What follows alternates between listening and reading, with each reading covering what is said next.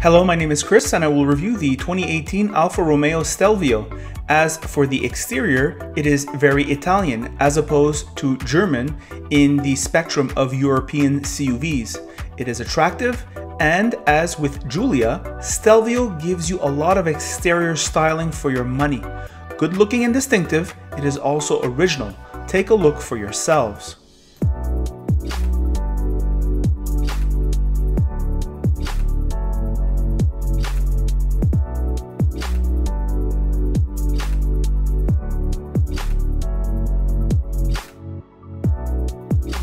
This compact CUV is roomy enough with practical 40-20-40 rear seats.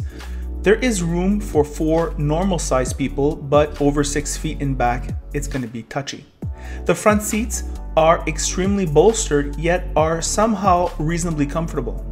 The leather is of okay quality and the interior is quaint.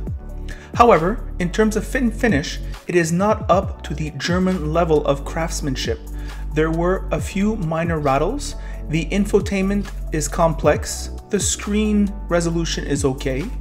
CarPlay and auto are standard, and the center console layout is otherwise clean and easy to use. High-level leather and starter button for the steering wheel are nice. There are soft touch materials throughout the cabin, though not high level.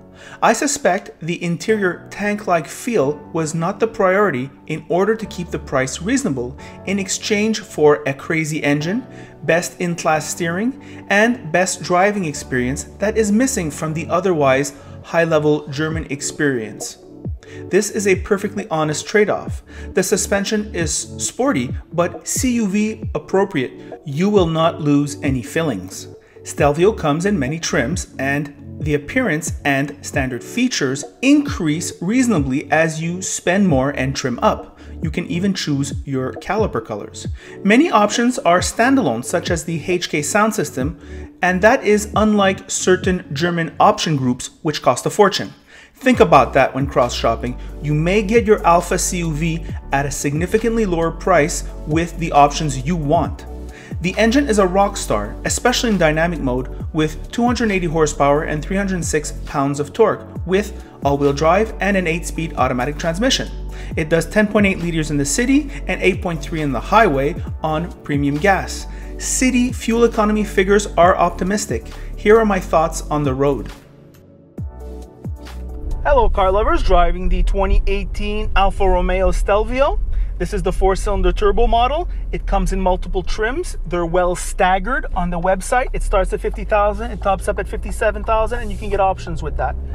What's the difference between the different models? Basically, it's the wheels, it's their appearance packages.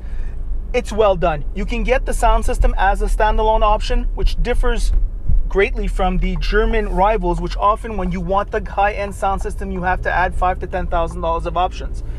You don't have to do it. You don't have that compromise in this model, which is kind of nice. Exterior styling, interior styling, it feels like Europe here. Especially the exterior styling, I think it's refreshingly European. It's sexy. You know what I mean? It's not as serious as the Germans, let's say. On the interior though, Ross likes this interior. I'm taking it down 1 notch from Ross. I think there's little rattles, doesn't have quite that bank vault feel like the Germans do. Wonderful steering wheel, nice soft leather, wonderful. Seats, awkwardly, they're very bolstered, yet they're very comfortable. I don't know how they did that. Ross is a big guy also, he made the same remark. It's got a nice beautiful panoramic roof here. Visibility is relatively good. Nice giant rear view mirrors, I like. Infotainment is a bit complicated, but I like that they have dials for the temperature and everything. Really makes it handy. And also if your infotainment screen gives out, you still have heating and cooling. In conclusion, I would certainly recommend this vehicle for a lease, not so much the purchase, because in Europe, Alfa Romeo does not have the reputation of reliability like, let's say, Toyota or Lexus in this case. So those are my thoughts on the 2018 Alfa Romeo Stelvio.